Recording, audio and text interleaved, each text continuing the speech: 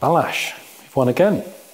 You beat Irene Sukandar. Well, I have to admit, I was a bit lucky in this game because after move 15, I started to feel that tiredness is making its impact. So I strive for simplifications, even though I think after already move 10, I was better in this strange anti-martial because she played both h3 and h4, which I think shouldn't be so good.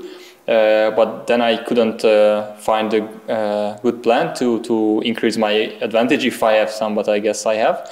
So I strive for simplifications. And then in this very symmetrical position, I think for no reason she gave up bishop pair.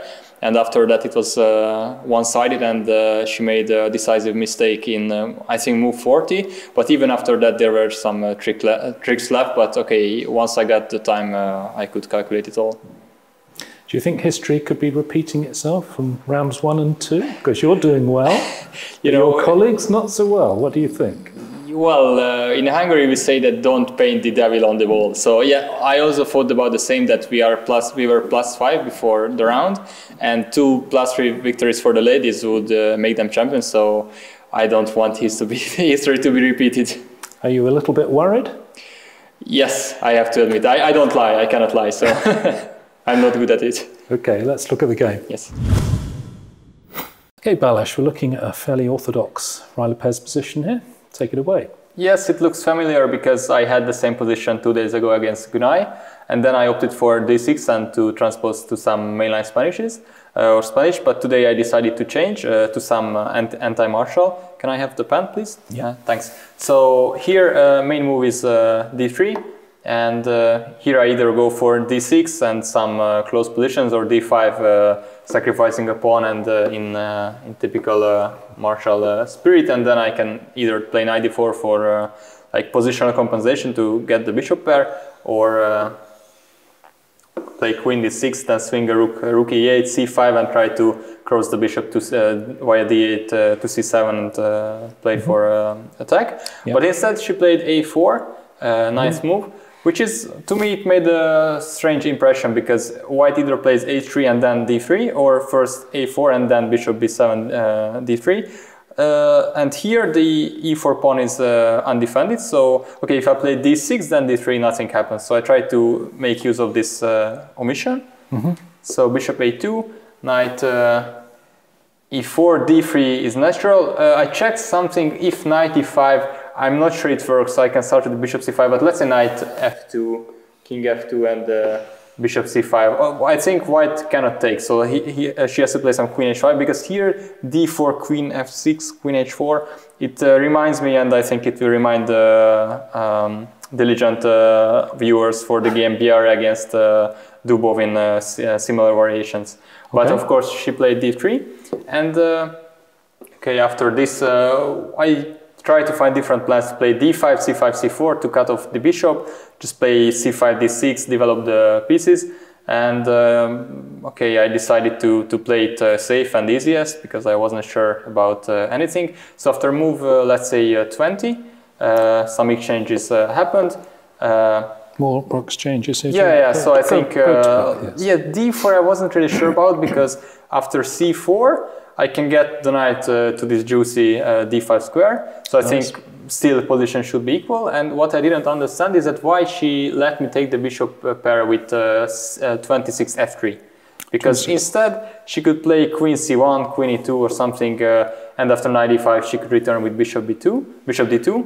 So after that I gained the bishop pair. She played some knight g4, and after, I think, offer draw after queen exchange, move yeah, here, because of course recapture is really easy, but I spent like 2 minutes, because I was like, probably the position is equal, but with few minutes on the clock one can become stressed, as this is what happened, I think.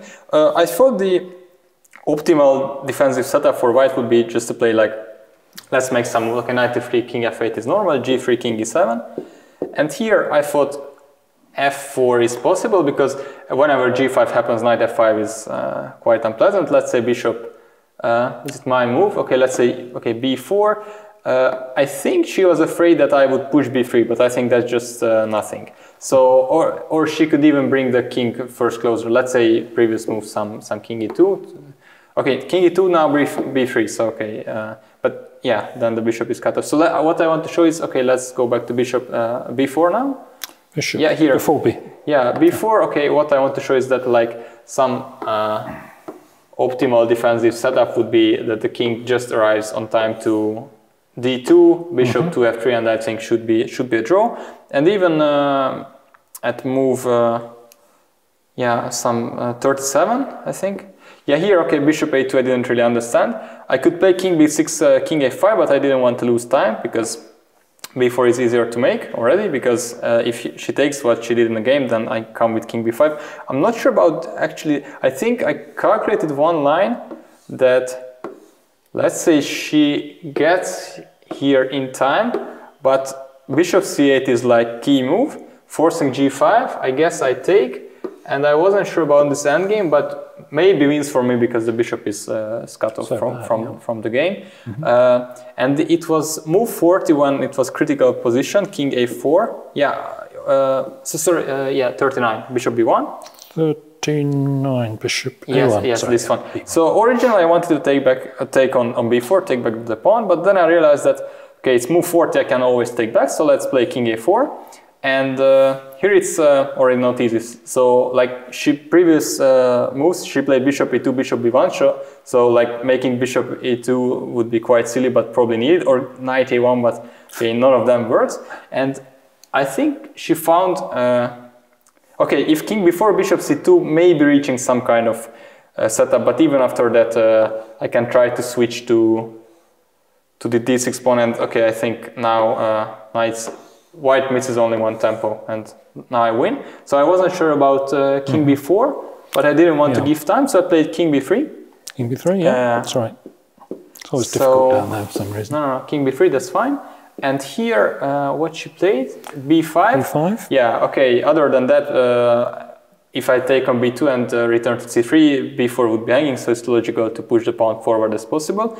And I was quite lucky here, because I missed, like I think I played king takes b2 a tempo, and bishop e4 is a very clever, resourceful defending plan, because the plan, of course, pawn is hanging, and if I take, I wasn't sure about this, but wait, king, I thought king d2 is possible, and now white has to go back to c4, because if she takes, I think I promote and there is no check, so she goes back, king.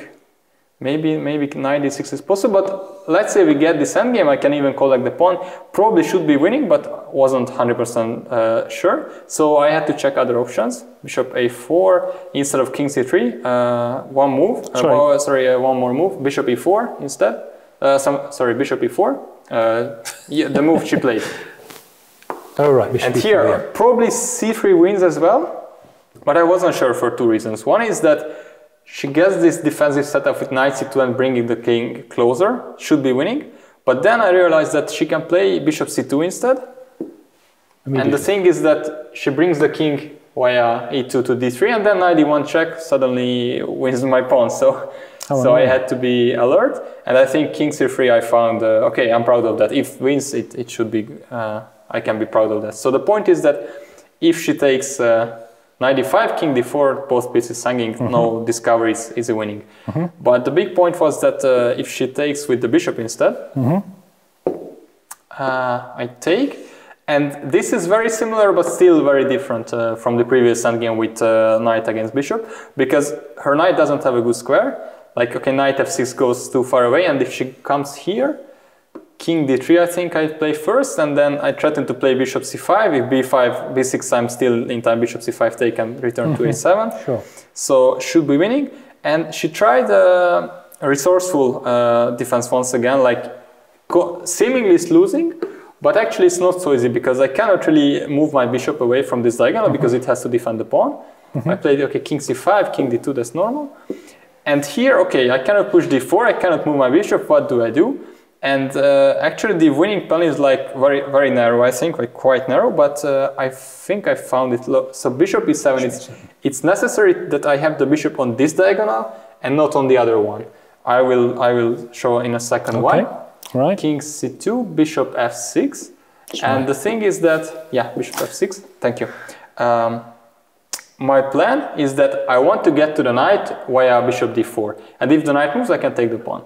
So, and then of course it's winning. Yes. So, I need to use the fc square because other than that, let's say and the point is that if she plays b6, okay, burning all bridges. Now, it's important that I have bishop d8. If I don't have bishop d8, maybe she makes a draw. Because let's say if I have the bishop on g7 instead, I can only play bishop d4. And bishop d4, now she starts with knight d5, takes on b7. And I have to take, okay, maybe bishop f2 wins, but I don't want to try that. And my idea was that when she plays b6,